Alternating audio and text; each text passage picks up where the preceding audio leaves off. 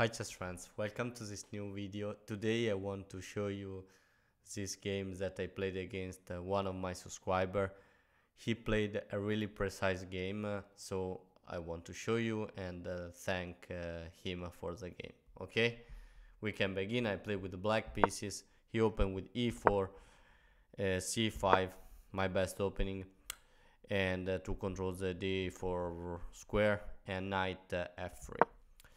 E6, bishop c4, and now d6, d3, some other move of development, castle.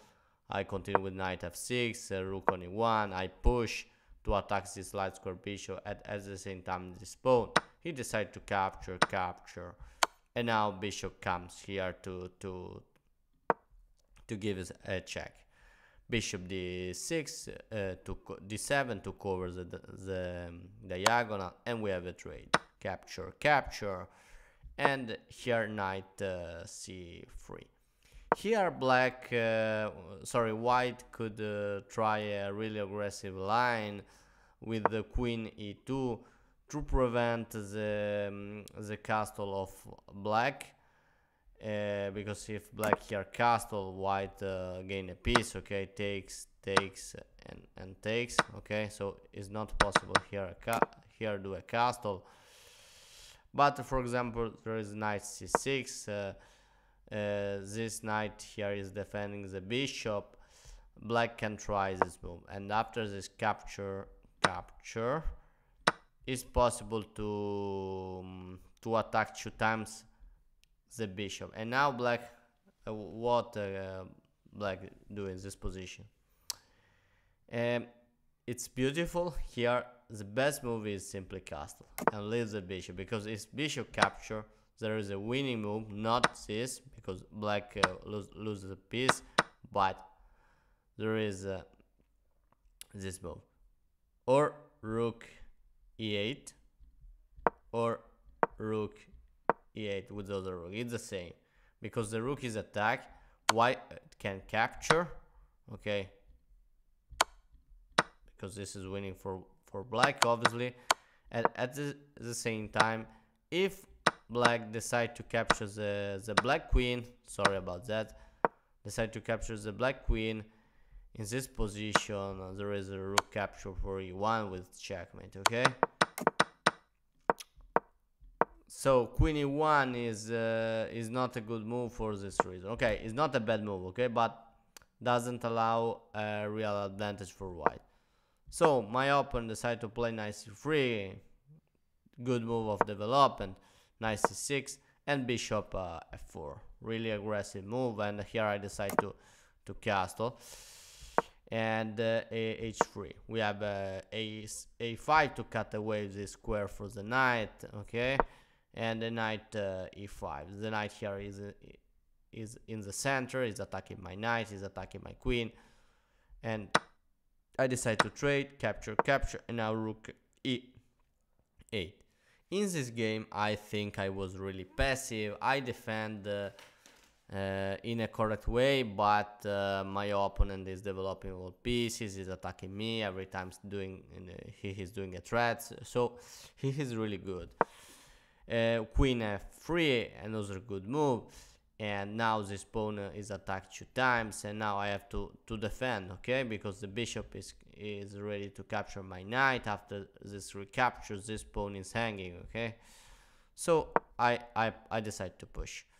Okay, another possibility was to play this move, yeah, to develop my rook, correct, but here I was thinking about this capture, and if I capture with the bishop, there is rook check, take, and now this queen can capture my pawn. Yeah, he can do.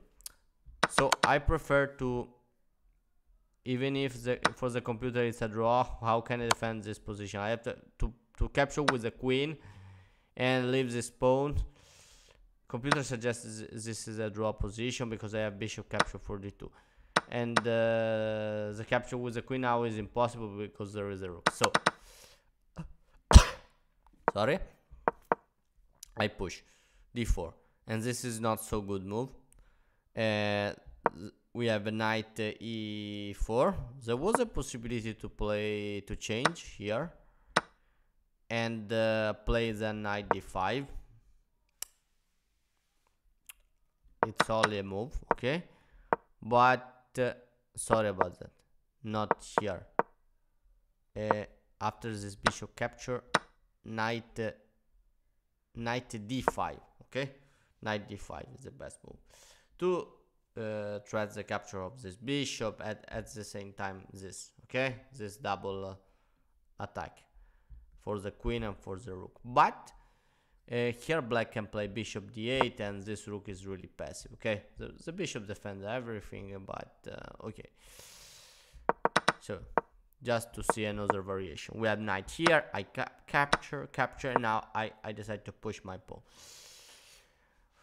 Okay, I was thinking about like to avoid some check on the 8th rank with this move, okay. We have a double up with the rook, and now I play bishop f8. So if bishop is moved, I can change some pieces. We have bishop here, we have b5, we have a trade, and now rook e4. Now it's place for the rook, but I change, capture, and in this position is still a draw. Both players played really precise game. I play more passive than him, I know, but it's still a draw. I play queen e6, and now queen capture for e6. He decided to play this. If you are thinking like something, I don't know, like queen b7 to put pressure on this pawn, there is a problem. There is a problem because there is a queen for a2, and the pawn is defended now, okay, and there are some checks, the possibility to take other pawn, so it's not a good move. And if you are thinking like, I don't know, this to bring the bishop here and do this really strong attack, white can defend easily, like queen d5, and after this move there is a capture. So queen d5 prevents the coming of the bishop here. However, what happens in the game? We change the rook and now we change the queen. I decide to play this endgame. I'm up for 3 minutes, but this is not important because the position is a equal. We began to activate the king, some king moves, and now I have done one of my mistakes. I push the pawn h5, and this is not a good move. In this position was better to play the b4 move and yeah, control the square. But I decided with another move. I was really nervous. And now what is happening on the board? There is a possibility to play g4, and after like h4 there is a king e4, and king e4 is a really strong square for the king, is a light square, and the black bishop can't reach this king, okay. And also his king is controlling all the square, and now white is ready to push this pawn and to attack my pawn structure. And this is one of this is a really beautiful way to win for white. Luckily white in this position decided to push, and here I decide to develop my bishop. That is another mistake. So 2 mistakes for me. And what is happening now? He played a3, he missed the possibility. There is a capture, and now you have to play g4 again. I push, and now king e4 is a devastating move. I have to defend. What can I do? I play this. There is simply f4, okay. However, what is happening here? In this game we have this move a3, and now we have a capture and a5. It's normal that we have done some mistake in the endgame because endgame are so complicated and difficult. We have king e4, really good move, and now I decide to push to create a pass pawn. We have some trade of pawns, and now my b pawn is near to win, to promote to a queen.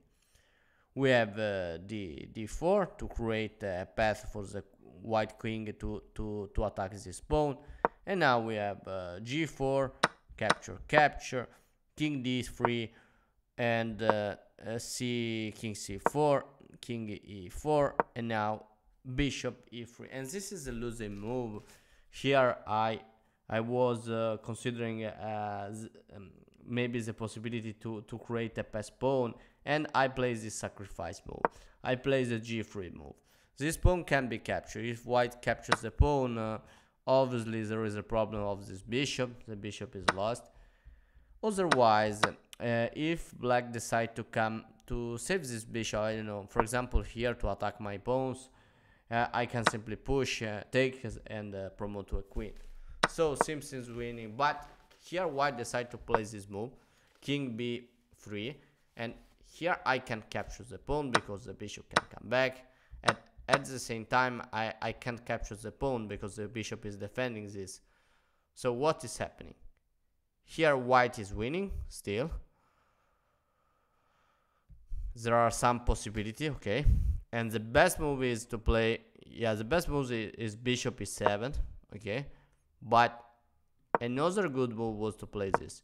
The bishop is attacked, and now black can do nothing, okay? Because my king will take this bishop. It's not important if this capture. I can take,